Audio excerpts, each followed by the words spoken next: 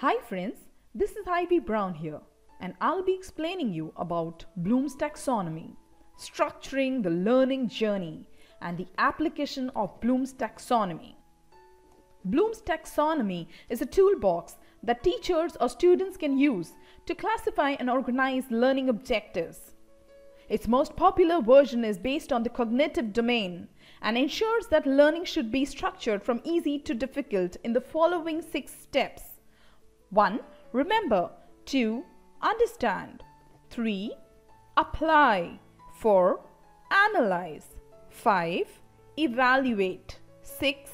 Create. On the first level, we learn to remember.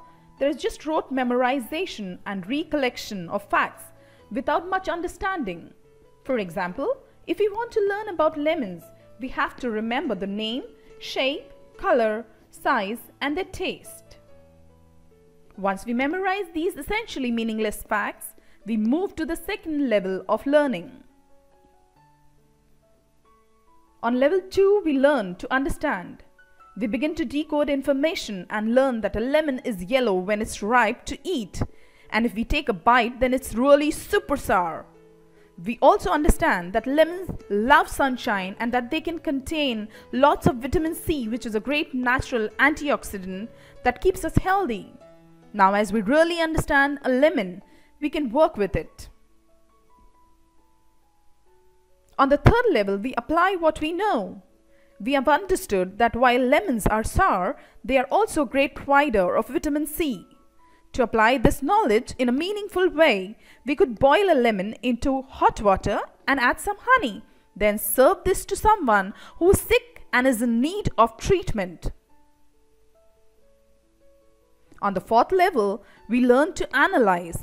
This involves examining and breaking down information into components, determining how the parts relate to one another, and finding evidence to support generalizations. We study the lemon flesh, examine the skin, and look at the levels of vitamins. We conclude that we can eat everything inside, while the skin tastes bitter and contains traces of toxic pesticides. It is not to be consumed. Now we are ready to evaluate. We analyze and compare. To evaluate that lemon is a great source of vitamin. We compare it to other sources such as oranges and supplements. We look at the following properties: vitamin levels, affordability, taste, and packaging waste.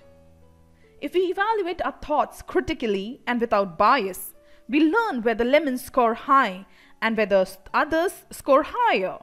Now, after we have learned, understood, applied, analyzed, and evaluated, we are ready to create.